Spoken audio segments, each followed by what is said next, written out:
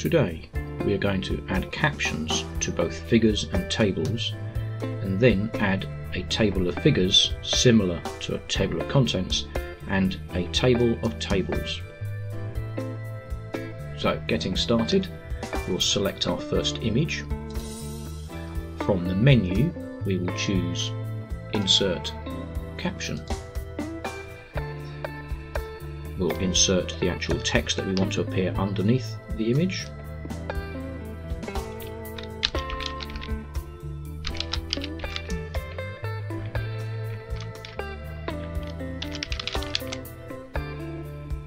And we'll choose a category. As you can see, the categories are illustration, table, text or drawing. If I want to use a different category, such as the word figure, I just type it. You can see the position of this caption will be below the image, and here is a preview. And there is the caption underneath the image. I'm now going to repeat the process for my second image.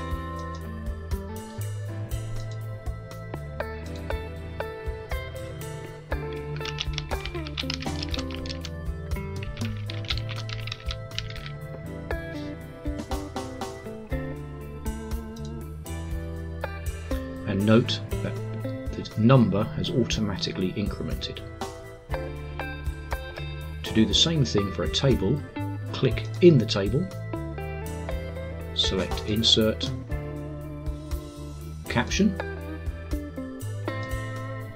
and this time from the categories choose Table.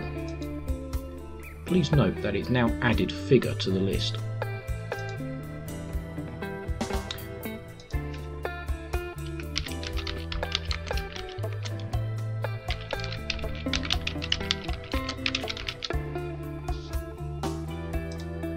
And then I'm going to repeat the process one more time.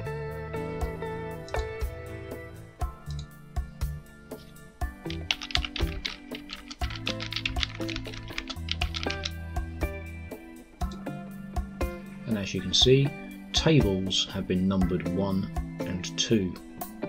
Figures have been numbered 1 and 2. Now we have put captions to our figures and tables. I'm going to show you how to do a table of tables and a table of figures. So we'll start with the figures. From the Insert menu, choose Table of Contents and Index, and then choose Table of Contents, Index or Bibliography. From the Table of Contents tab, choose Illustration Index, and you're going to create them from captions using the figure category, and the title of the section will be Table of Figures, and we press OK. We can do exactly the same thing for tables. Insert, Table of Contents and Index, Table of Contents, Index or Bibliography.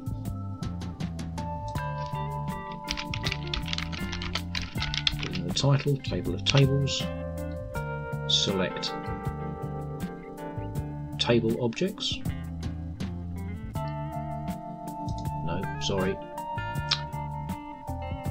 Index of Tables. There we go, got it right. Captions, so create from captions, and the category would be tables.